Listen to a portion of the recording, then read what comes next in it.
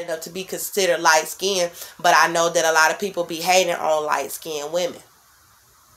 I'm not hating on y'all, so don't open up your mouth to say nothing about me or my struggle, or then it's gonna be me and you.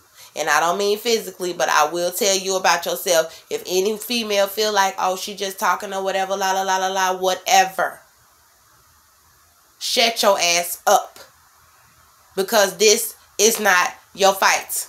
It's mine.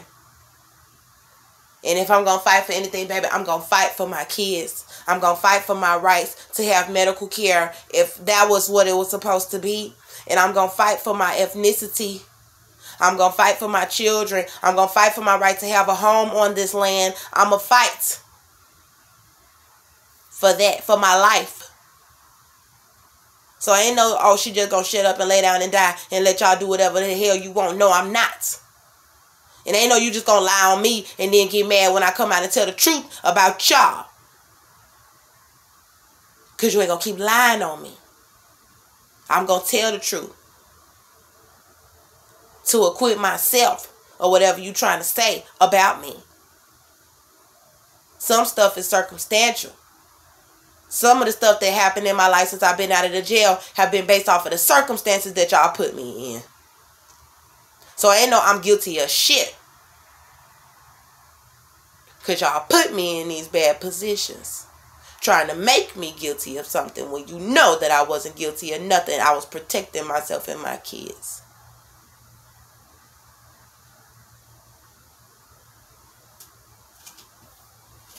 This ain't y'all fight. It ain't y'all fight. If you're not going to fight with me, then just have several seats.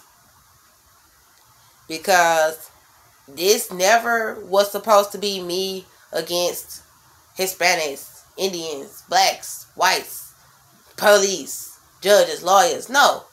It's not what it was. Y'all brought yourself into the situation when y'all came ready to fight and beat somebody down for a white man that was abusing me, and I'm pregnant and I had a small child.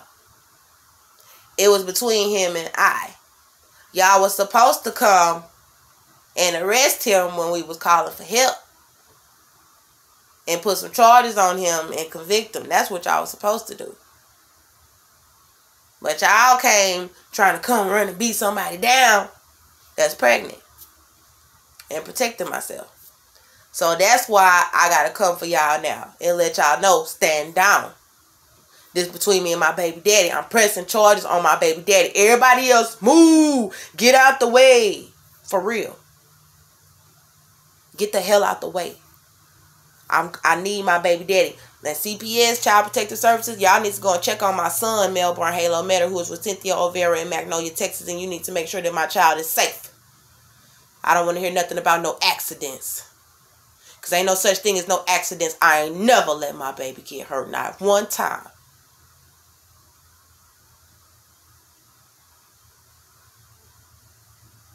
This ain't y'all fight. This between me and Austin John Metter. My baby daddy, who I was in love with, who was constantly attacking me, and my son.